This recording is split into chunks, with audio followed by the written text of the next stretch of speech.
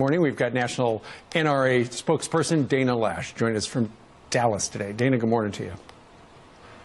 Steve, good morning to you. Okay, so you don't need guns. Just learn karate or use your words.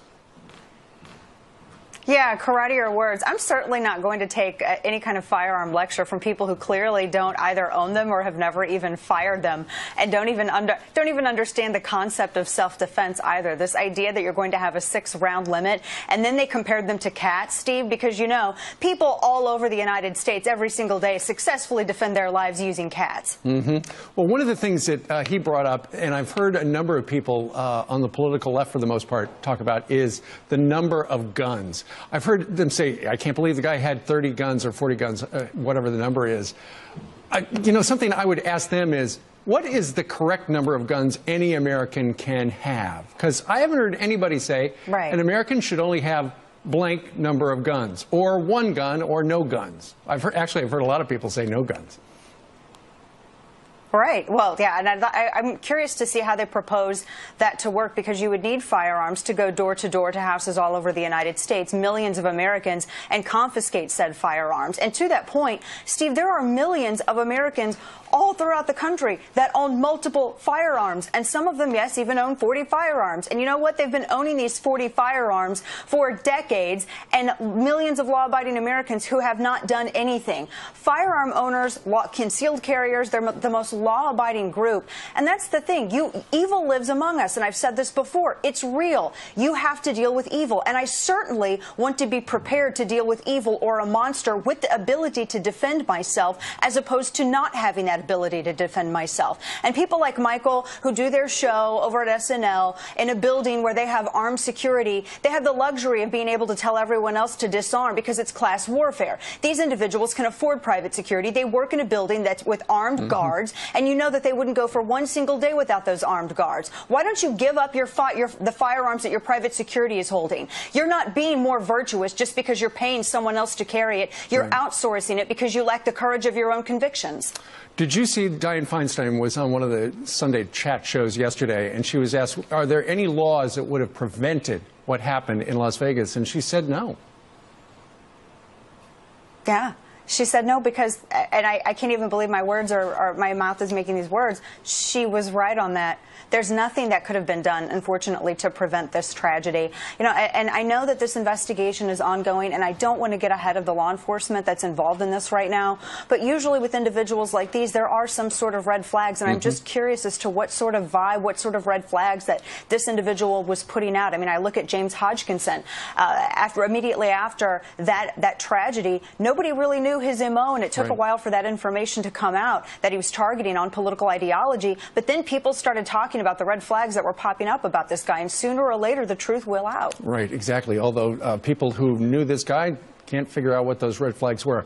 I want one. We're going to play one more soundbite for you, Dana. Here is Steve Schmidt, who was for a while John McCain, when he was running for president, chief strategist. Here he is on HBO on Friday night. The founding fathers, though, they could no more conceive of an AK-47 or an AR-15 firing on full automatic than they could have conceived of a spaceship. It is harder to buy cough medicine than it is to buy an AK-47 or 50 of them. Is that true? It's harder to buy cough medicine than it is to buy an AK-47 or 50 of them? No, and by his logic, you would have to buy cough medicine that's actually really old. I mean, pre-1986 is how old that cough syrup would have to be, and then you have to get law enforcement approval and spend thousands of dollars. That's completely inaccurate. And he's just not speaking from any position of experience, so I'm not quite sure why he's chiming in on the law here. But no, you have to go through many, many steps, in fact, to be able to do that. And for his point, Steve, really quickly, on the historicalness of full auto.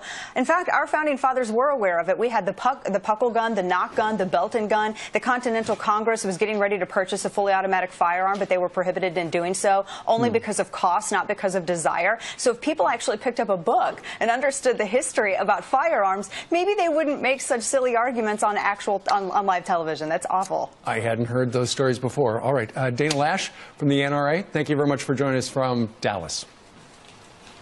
Thank you so much. You bet. All right, meanwhile, it's not just Saturday Night Live pushing liberal talking points. If Trump is upset, Rex Tillerson called him a moron. Wait till Welcome back. One final point before we go tonight. Since Monday night, 6,755,610 people have watched Jimmy Kimmel's tearful plea for gun control, and that's just on YouTube. I'm one of those viewers. I've watched his monologue twice, actually. It's 9 minutes long, and it is chock full of inaccuracies. Let's break it down. This to be a comedy show. I hate talking about stuff like this. I just want to, laugh about things every night. But it seems to be becoming increasingly difficult lately. It feels like someone has opened a window into hell. And what I'm talking about tonight, it isn't about gun control. It's about common sense. And there it is, the most used and abused, recycled, nonsensical talking point the Democrats pull out of their back pocket every time they talk about gun control. It's common sense, they say. Well, let me ask you this. What is common sense about restricting the rights of law-abiding gun owners as punishment for the heinous murder of lawbreakers? What makes you think bad guys would stop getting their hands on guns just because the guns are illegal? Did that work when we illegalized drugs? It's fundamentally flawed logic, and it should be elementary. Banning guns wouldn't stop criminals because criminals already don't care about breaking the law. But Kimmel goes on. Common sense says no good will ever come from allowing a person to have weapons that can take down 527 Americans at a concert. 86 people killed in Nice, France by a terrorist with a truck. 3,000 people killed in New York City by terrorists with airplanes and bombs. 23 people killed and 250 others wounded in Manchester, England by a terrorist with a bomb at the Ariana Grande concert. Should we ban trucks, pressure cookers, jetliners? Well, of course not, because it's not the weapon that commits the crime. It's funny how none of the other lorries in Europe have gone on murderous rampages without a driver with a mission to kill. It's the criminal who commits the crime.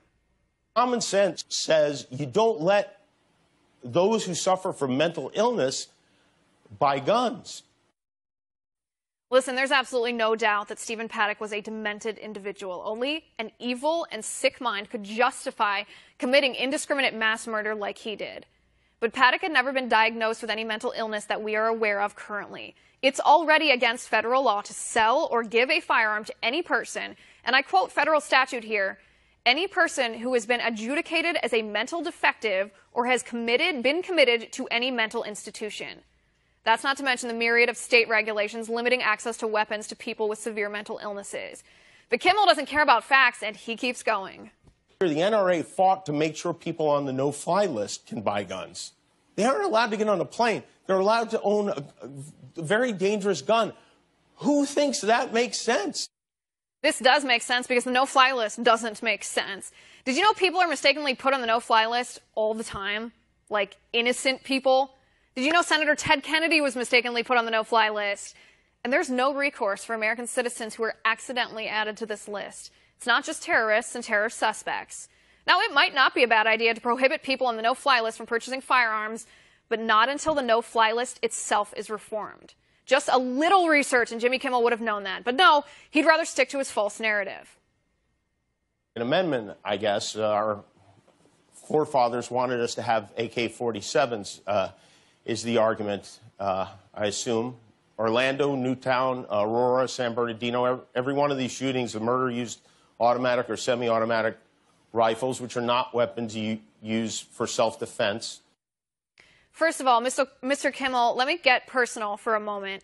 Maybe you don't use semi-automatic weapons like an AR-15 for self-defense. You're surrounded by security at all times. But many women, especially petite women like me, find AR-15s easier to handle for self-defense or home defense than, say, a shotgun. What message are you sending to women when you push to ban AR-15s? You're telling us we don't know best how to defend ourselves and telling us we don't have a right to do so. Second of all, we don't know yet what kind of weapon Stephen Paddock used. The latest reports say he modified his semi-automatic weapons, but automatic weapons have been illegal in the U.S. for 31 years, since 1986. Please look up your facts before you spew more nonsense. In February, he also signed a bill that made it easier for people with severe mental illness to buy guns legally. Well, that was just false, and Jimmy Kimmel knows that. Democrats lied about the story earlier in the year, but here's the truth of it. Right before he left office, President Obama gave the Social Security Administration power to take away people's right to bear arms without going to court if the person receives disability from mental impairment that prevents the person from working. The key phrase here that Jimmy Kimmel ignores is taking away people's rights without going to court. What that means is Obama tried to deny citizens due process of law. President Trump restored due process. And then Democrats lied about it. The repeal of the rule still prohibits people who have been adjudicated in court as mentally ill or unstable from purchasing firearms. But that's just it. The Democrats who are using Jimmy Kimmel as their mouthpiece, they don't care about common sense. They don't. They don't care about facts. They don't care that research shows gun control doesn't stop murder. Just look at Chicago. All the Democrats want to do is blame the NRA, blame the weapon, blame Republicans, blame legal gun owners, and blame Donald Trump, and ultimately take away our Second Amendment rights. This is how they start doing that. Is that common sense? And that's my final point. You can reach me on Twitter at Liz_Wheeler. If you liked the show, please send me an email at oann.com/contact. In the meantime, catch us here tomorrow at 9 p.m. Eastern. And until then, have a good night.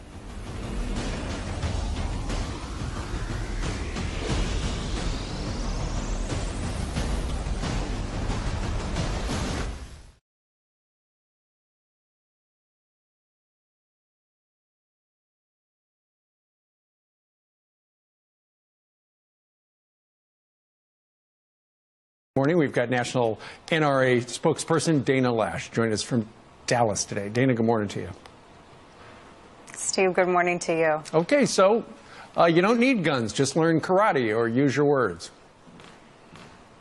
Yeah, karate or words. I'm certainly not going to take any kind of firearm lecture from people who clearly don't either own them or have never even fired them, and don't even understand the concept of self-defense either. This idea that you're going to have a 6-round limit, and then they compared them to cats, Steve, because you know people all over the United States every single day successfully defend their lives using cats. Well, one of the things that he brought up, and I've heard a number of people on the political left for the most part talk about, is the number of guns. I've heard them say, I can't believe the guy had 30 guns or 40 guns, whatever the number is. You know, something I would ask them is, what is the correct number of guns any American can have? Because I haven't heard anybody say an American should only have blank number of guns. One single day without those armed guards. Why don't you give up the firearms that your private security is holding? You're not being more virtuous just because you're paying someone else to carry it. You're outsourcing it because you lack the courage of your own convictions.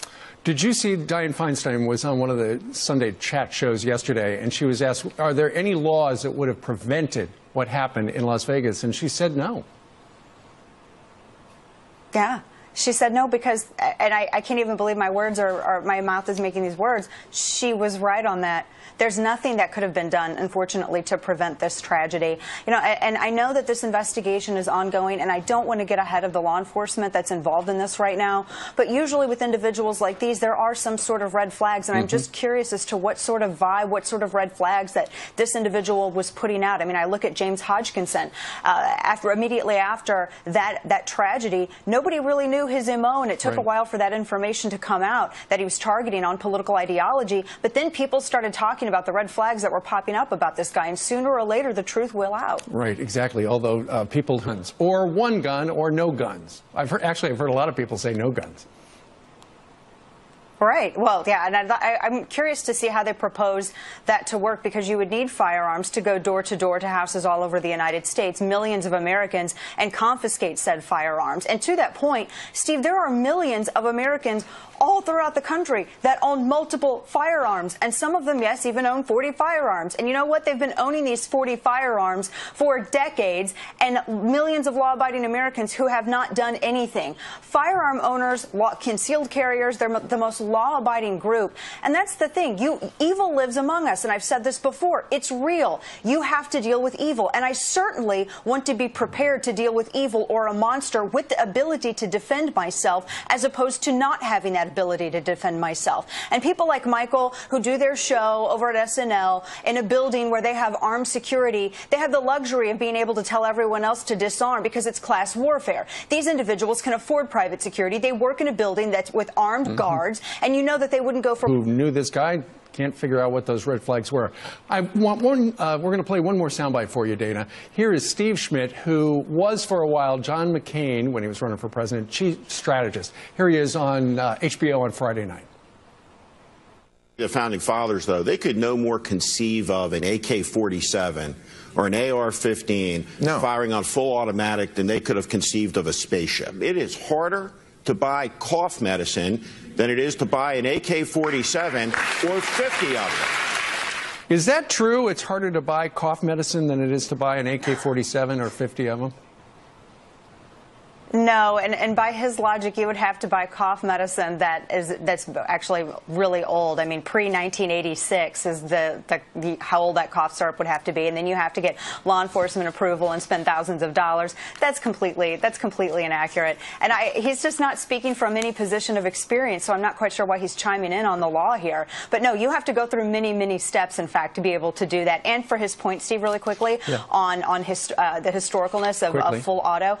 In fact, our founding fathers were aware of it. We had the puckle gun, the knock gun, the Belton gun. The Continental Congress was getting ready to purchase a fully automatic firearm, but they were prohibited in doing so only because of cost, not because of desire. So if people actually picked up a book and understood the history about firearms, maybe they wouldn't make such silly arguments on live television. That's awful. I hadn't heard those stories before. All right, Dana Lash from the NRA, thank you very much for joining us from Dallas.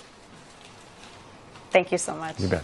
All right, meanwhile, it's not just Saturday Night Live pushing liberal talking points. If Trump is upset, Rex Tillerson called him a moron. Wait till he... Welcome back. One final point before we go tonight. Since Monday night, 6,755,610 people have watched Jimmy Kimmel's tearful plea for gun control, and that's just on YouTube. I'm one of those viewers. I've watched his monologue twice, actually. It's 9 minutes long, and it is chock full of inaccuracies. Let's break it down. This to be a comedy show. I hate talking about stuff like this.